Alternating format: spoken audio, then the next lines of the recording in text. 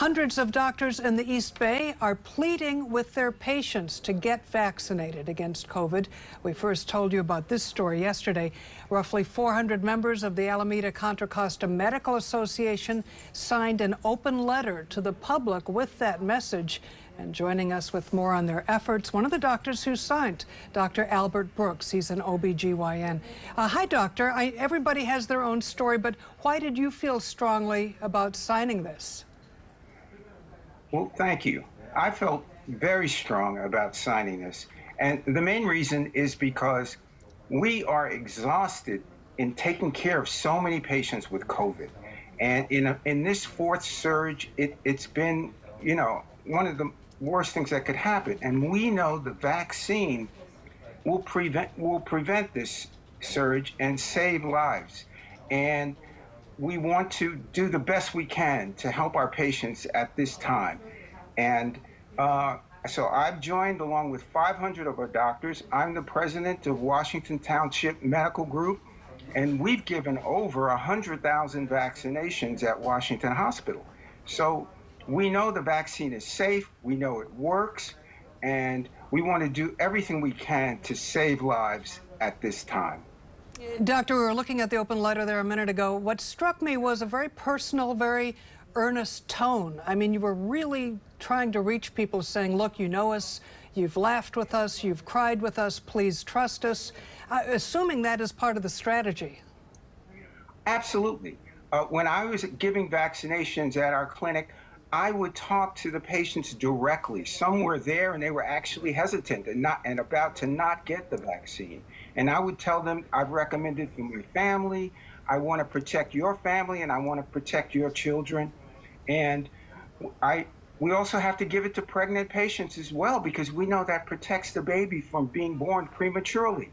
So it's, as the Hippocratic Oath says, we don't want to do any harm, we're trying to help. And this helps. So how do you get people to listen, doctor? It's one thing if they're sitting across from someone like you and really listening, but there seems to be this hardcore of people who will not get vaccinated. Will we ever reach them? I think we can reach them, but we have to have more trusted messengers, people who the patients trust.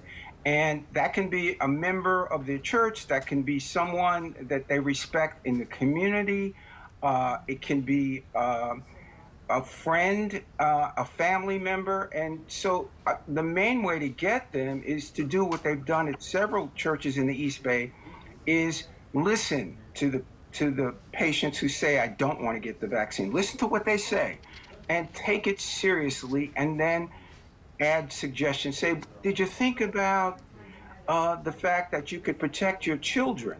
And lots of times, if you bring other things to bear in their mind, you'll eventually get them to relent and agree to get the vaccine. So I know this open letter, the one in question, it's just came out, really, I think yesterday, but any feedback that's positive? Are you getting kind of any reaction from patients?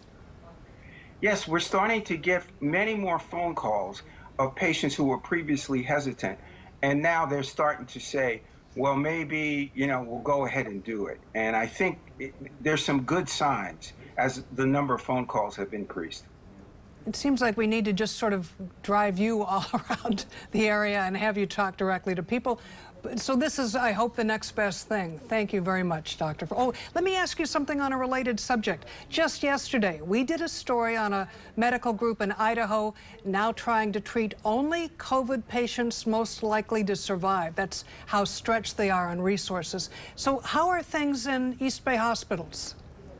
Well, right now, as far as my hospital, I know that we have capacity in our ICU. So we're right now, the East Bay hospitals appear to have capacity. I've heard from other docs at other hospitals. We still have capacity here. All right, well, and we've actually seen a plateau in the number of cases. No, I was just going to say, oh, no, I didn't mean to interrupt. I was just saying good that, well, not good, but it sounds like we're not at the breaking point, but I mean, it could happen, doctor.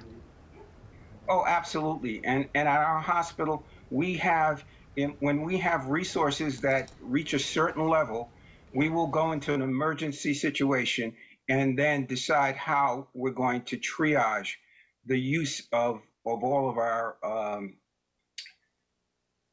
resources for emergency care. That could include the operating room. That could include triaging patients in the ER as they come in. So we have a whole plan laid out at Washington Hospital for that possibility. All right, Dr. Albert Brooks, again, thank you so much for your time. I know how busy you must be. We appreciate it very much. Thank you.